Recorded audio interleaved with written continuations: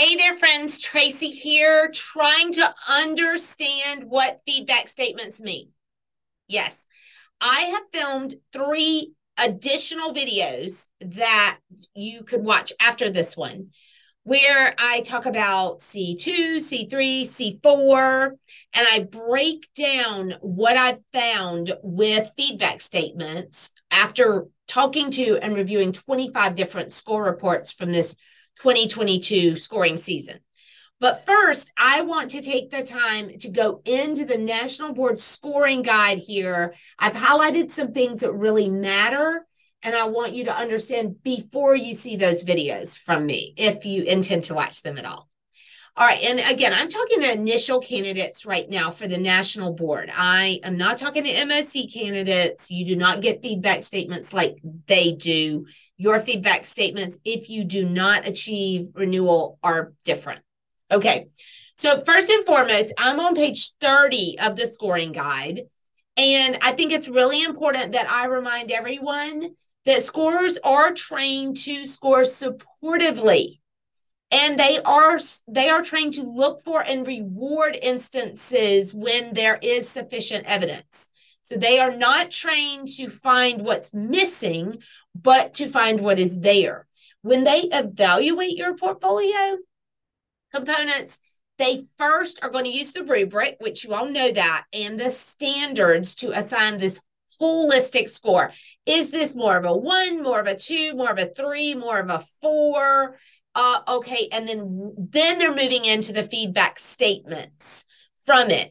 So those feedback statements are really providing insight to you about what the quality is of each one of your components. Is it a 4 level? Is it a 3 level? Is it a 2 level? And there are certain ways that they're able to tell that, and they qualify to score to know that they're within the margin of error on the scoring. So I think that what we can say is when we get these feedback statements, it's up to us to now look at our work and say, why? Why did I get the statements I got, and how am I going to do this better? So there are 3 things the assessor's looking for: clear evidence, consistent evidence, and convincing evidence. So clear is going to put you in that 2 mark, 2.0. Clear and consistent will put you in the 3 range. Clear, consistent, and convincing will push you to the 4 range. So when you prepare for your retake, you think about it. You probably provided clear evidence getting your 2, but how can you make it more consistent that the assessor can truly see it and believe it and know it? And there's just so many instances of it, they probably can't even write it all down, which gets to convincing. Okay, which it's just the whole paper is just meeting all the rubrics of the bullet point, and there's just so much evidence, it's just oozing evidence to those rubric bullet points. All right, now for score levels 1 and 2, if you receive a feedback suggesting that you review the instructions for the portfolio component, there are several reasons why you got that.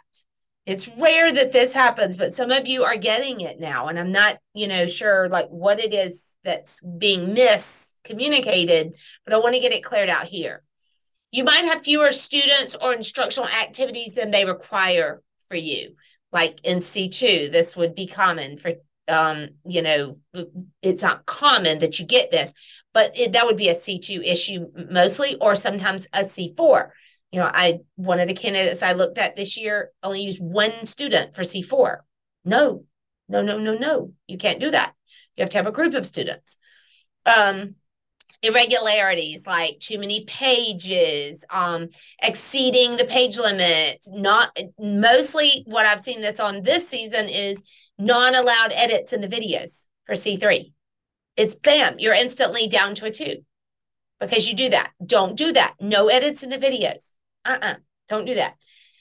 Missing evidence, like some of the forms are missing, or part of the written commentary is missing, or a segment of something is missing. They won't mark it non-scorable. They'll just pull you back down to the 1-2 level. Wrong student work samples or lesson types. Like if they ask for a certain thing and you turn something else in, let's just say they ask for narrative writing and you give them argumentative opinion writing. No, they didn't ask for that. So that's the wrong student work sample. Or in C4, if you use 2 formative assessments or 2 summative assessments and they ask for 1, you are at risk of getting this and getting bumped straight down to a 2. If you have videos from the same lesson or the same instructional unit when they told you no, it has to be different, you're possibly going to get this.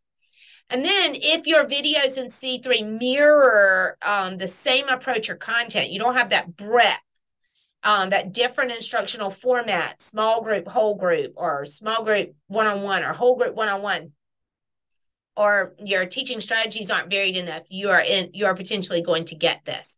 So that's going to push you straight to the 1 or 2 level. You don't even have a chance to recoup.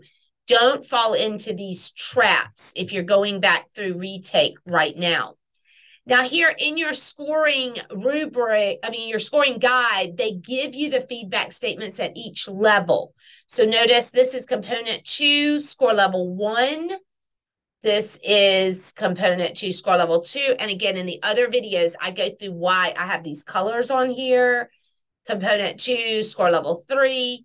Notice they do not have a component 2, score level 4 because you don't get feedback statements if you get a 3.75 to a 4.25. You don't get them. And then we go into component 3. Now, I have no colors on the score level 1 in my document here because I did not see any out of the 25 that I worked with. I did not see any of them at a 1. They were all 2s or up to a 4 that I looked at. And then component 4, and component 4. And again, in the other videos, I cover the reasoning behind those colors. All of these pages to me are super important for you, all the way down to page 44, which I talk about in those other videos. So choose one of them, whichever one you're going to retake, or if you're a brand new candidate going through initial right now, watch them all so you know what the pitfalls were this scoring season, and you don't want to fall into them like these candidates did. Hey, I hope you enjoy it. Bye now.